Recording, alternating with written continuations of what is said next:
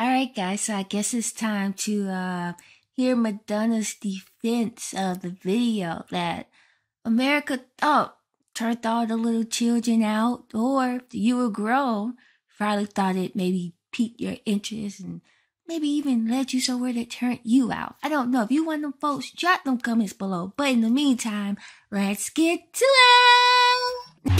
It's more than a statement, it's a way of life. So ambitious, the Miss Jackson talking. Alright guys, that's right. So I'm back, and ironically I feel like in the journey, this has to be the most requested interview, point blank period. People been asking about it since I think I even heard the song Justify My Love. I was doing a live yesterday. I did a live yesterday to celebrate 10,000 plus followers. Shout out to everybody who is a follower of Empress. If you're not, what you doing, go ahead and subscribe, okay?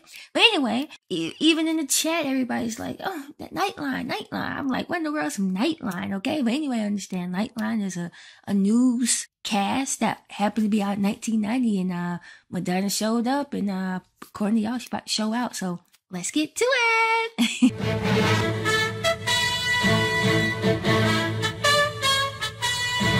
So serious, right? This is serious news. And quick question, is this FORREST SAWYER guy, is he related to Diane Sawyer? Drop the comments below. This is ABC News Nightline.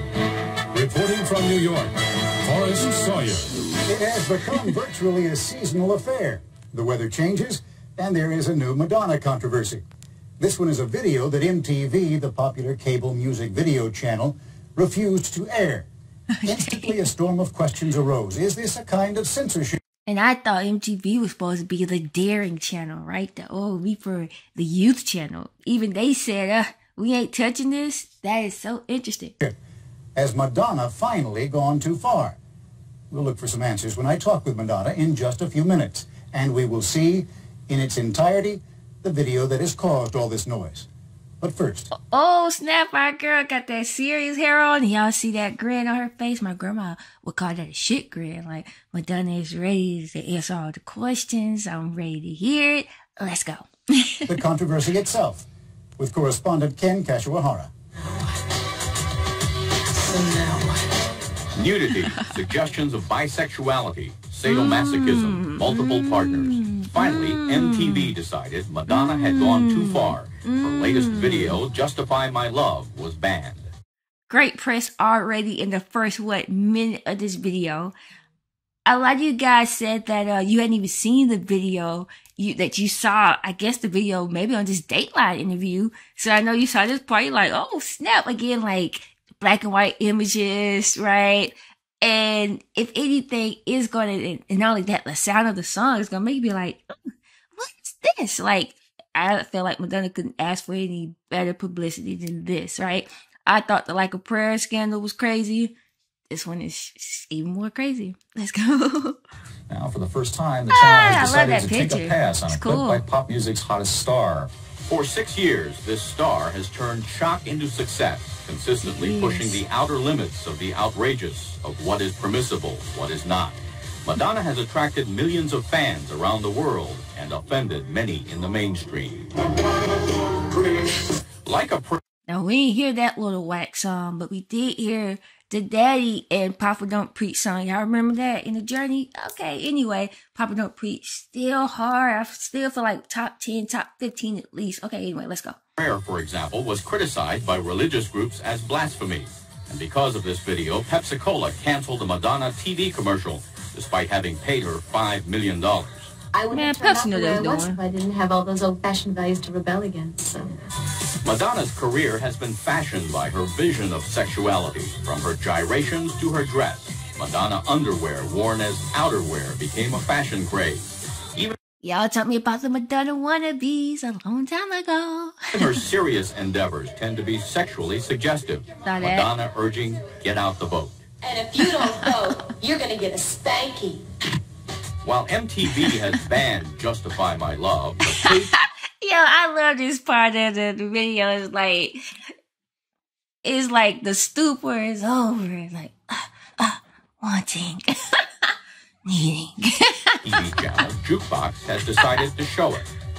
We're not a censor, and we don't position ourselves as a censor. Video jukebox. I think we're very sensitive, though, to our audience. So whether she is deliberately provocative and in bad taste, or performing within the limits of artistic expression, Madonna continues to carve a career out of controversy.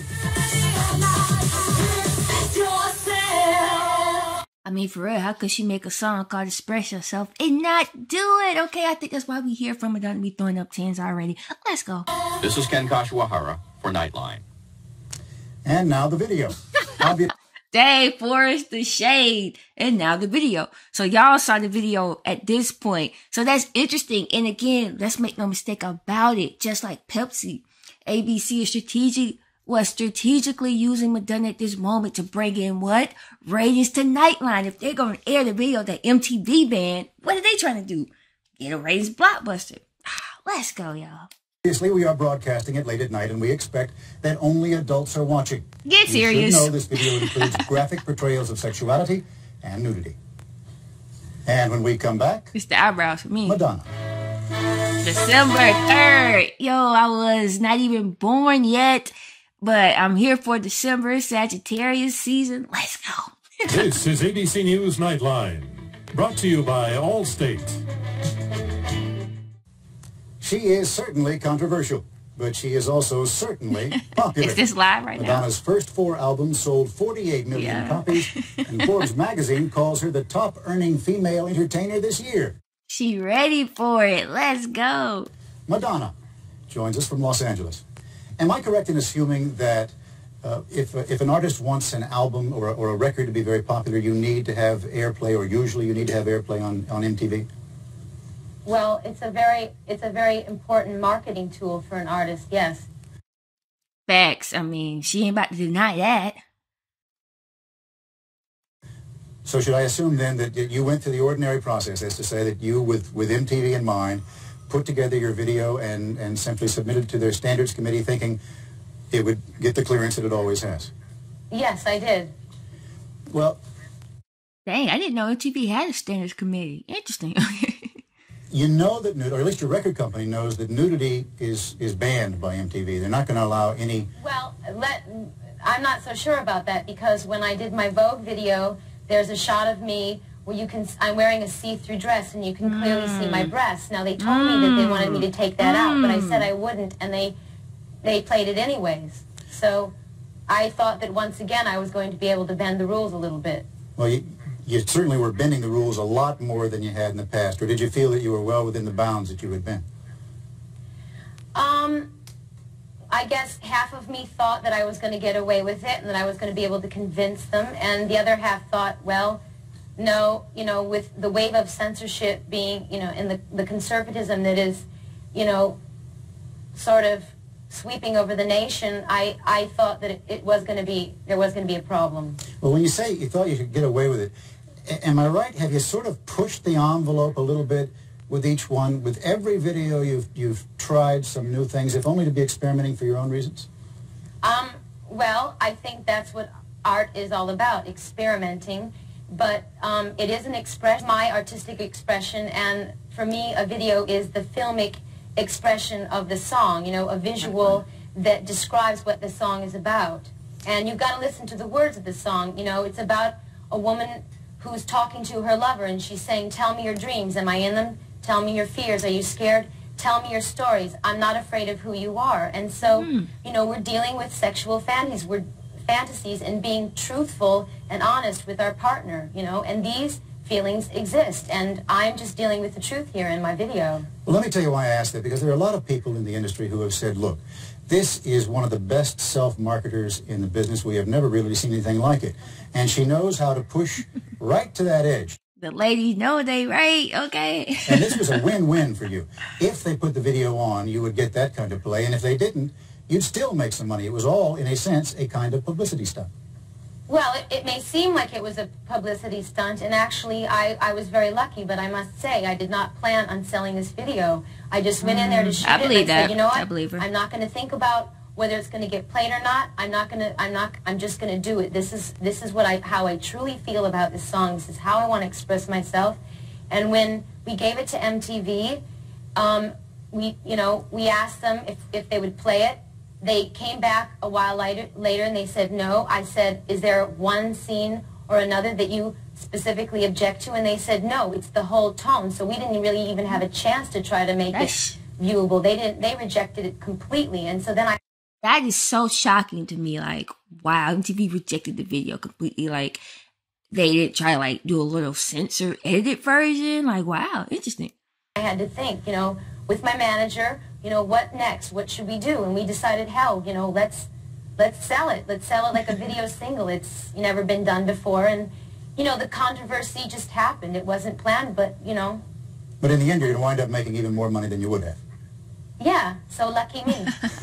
But the question that I think a lot of people are concerned about is you say you go into the studio and you want to illustrate this song and you're doing it in the way that you want. But they see a kind of trend where you are pushing the limits of sexuality. In this case, you have nudity and you have bisexuality and you have apparently group sex. And they're thinking that maybe you're... Pardon me? What are you saying? You're saying I'm pushing the limits of sexuality? No, you're pushing the limits of what's permissible.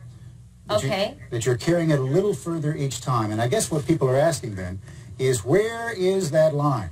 Where do you finally say, okay, this is far enough? That's a good question, but then I would like to address the whole issue of censorship on television. Where do we draw the line in general? I mean, if you can't go that far yet. First you have to tell me where you draw the line. Well, okay, I draw the line in terms of what I think is viewable on television. I draw the line with violence and humiliation and degradation, okay? And I don't think any of these issues are evident in my video. That's where I draw the line. That's what I don't want to see. Well, I guess that then one woman's art is another woman's pornography. I'm thinking of the Express Yourself video. I mean, there are images of you chained. There are images of you crawling under a table, and there are a lot of people who are upset by that. Okay, I'm chained myself, though, okay? No, there wasn't a man that put that chain on me. I did it myself. I was chained to my desires. I crawled under my own table. There wasn't a man standing there making me do it. I do everything by my own volition. I'm in charge, okay? Degradation is when somebody else is making you do something against your wishes. Boop! She said that, okay, alright? Like she just said she chained herself, okay? She chained herself to her own desires. Let's go. We're gonna say I'm bossed up. Ooh. So I understand. Is the expression then of sexuality, so long as it's two consenting adults, any form of sexuality all right on television?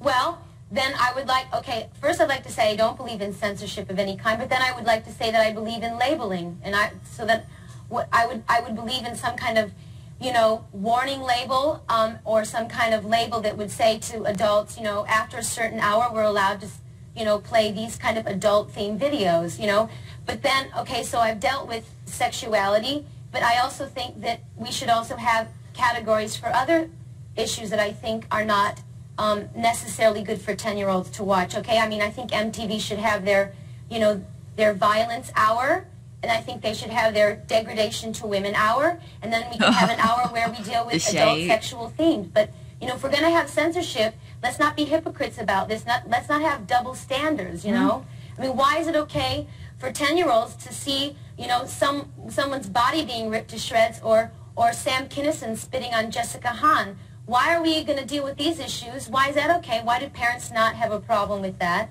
But why do they have a problem with two adults, two consenting adults displaying affection for each other, regardless of their sex? Madonna, you've raised about 30 important questions, and I think we ought to get at those when we come back. I only have a few minutes. So. We're going to come right back after we pay. She's like, y'all over my time. Okay, let's go. Some bills here, and we'll explore those questions in just a moment.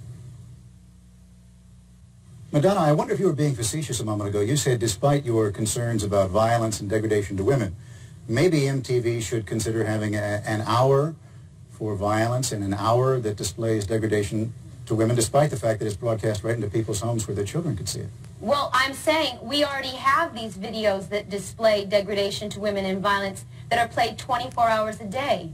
But yet they don't want to have a video playing that deals with sex between two consenting adults. So I'm saying, where do we draw the line? Why is this good for a 10-year-old to watch, and why is it? And I guess I was being sarcastic, to say, look, give me a chance, let me have my slot, give me a warning label, warn parents so it doesn't take them by surprise, so that they have a chance to take their child away from television, but also warn them about violence and warn them about scenes and videos that depict degradation to women. But you know how very hard it is for a parent to control the child having access to TV, and they sit there and they watch MTV all day long.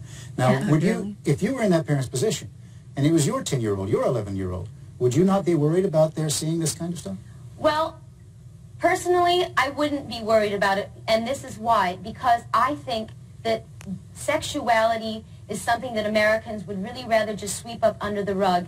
And I think that if my video provokes an open discussion, maybe kids will go and ask their parents these questions, if it provokes an open discussion about sex with their parents, I think this is a really good thing. Okay, but Madonna, you have to help me here. When a 10-year-old sees you chained to the bed or sees your boyfriend bound up and another woman comes by while you're there, maybe you know that that's a fantasy, and you know that other people are able to deal with all kinds of sexuality, but a 10-year-old is going to get awfully confused here. Good, then let them get confused and let them go ask their parents about it, and let their parents, explain to them that it is a sexual fantasy and that these things exist in life, like they see violence, okay? It exists in life. It's not a pretty picture necessarily. It's a frightening thing, but it's a reality. Why are we willing to deal with the realities of violence and sexism, and why aren't we willing to deal with sexuality? Why? I mean, the networks won't even play ads on TV that are about condoms, about birth control, about practicing safe sex. We're pretending like we don't have a lot of teenagers that are having sex in the world right now. Why are we, why are we subjecting ourselves to this kind of ignorance? Look, I'll tell you what their answer is going to be to you. They're going to say, you know what, we really are concerned about these issues, and we really are concerned that our children understand them, but quite frankly, it is our job to instruct our children, and we don't want you on television in the kinds of ways that you're on television, giving those images to our children. Thanks anyway.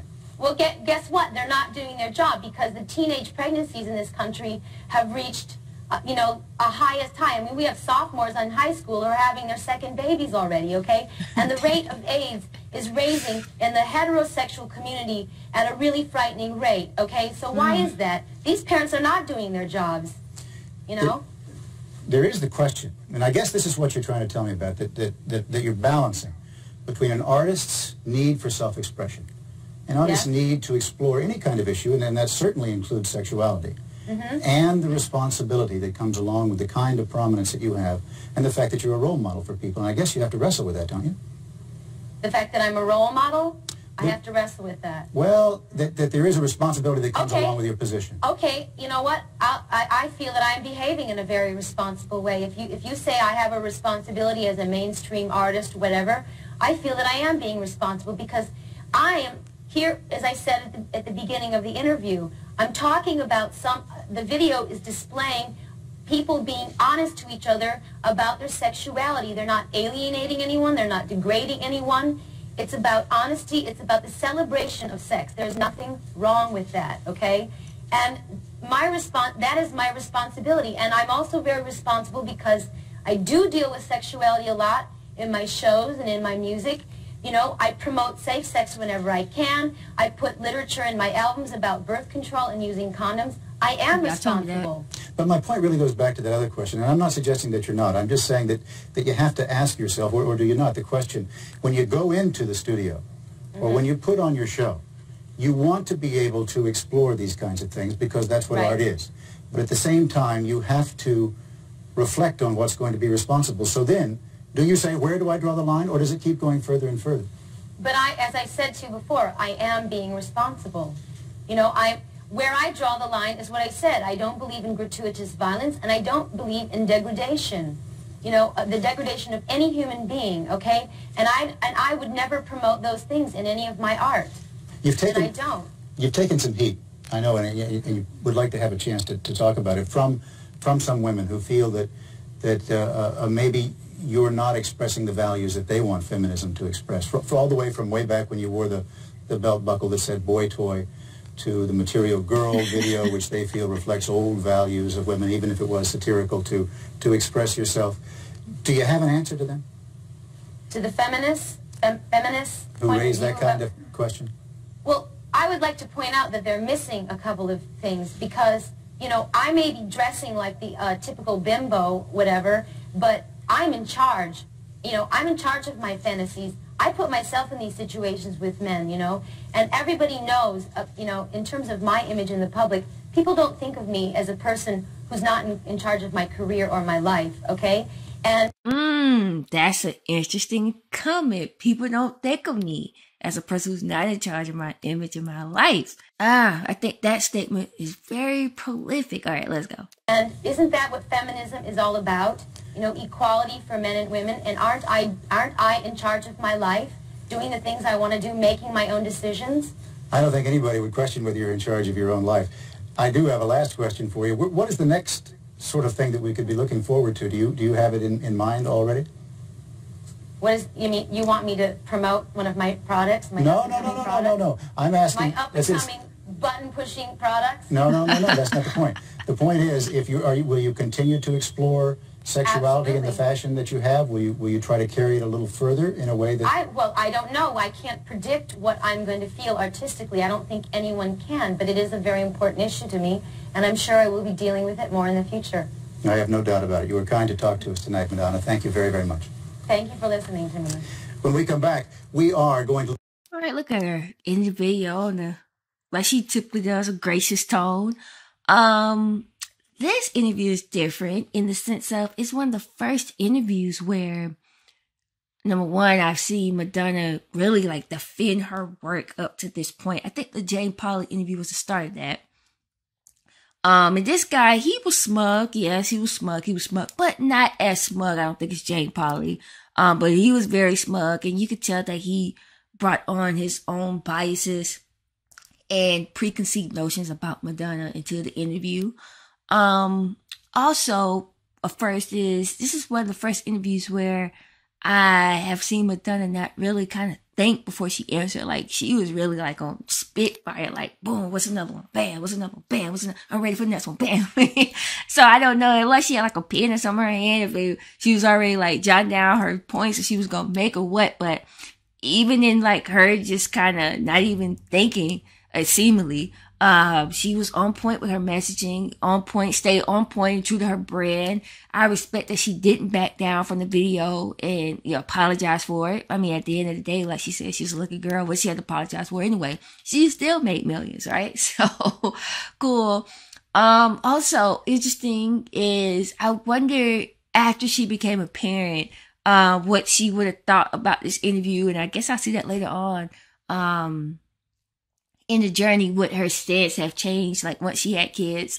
But I mean, I do agree with her in regards to the labeling portion of it. Like, if you're gonna label my video, label all the rest of these videos.